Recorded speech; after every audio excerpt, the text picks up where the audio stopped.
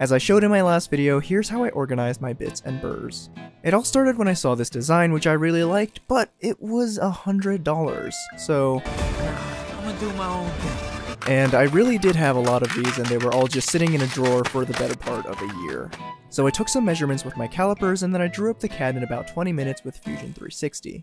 Excuse me. Then I loaded it up in Preform, and I sent it off to print on my Form 4. I printed it with their Rigid 10K resin, which is a really dense glass-filled resin that feels almost like stone. This is one of those things that felt initially like a distraction from the other projects that I should be working on, but the more I worked on it, the more I realized the correlation between the organization of my space and my mental health.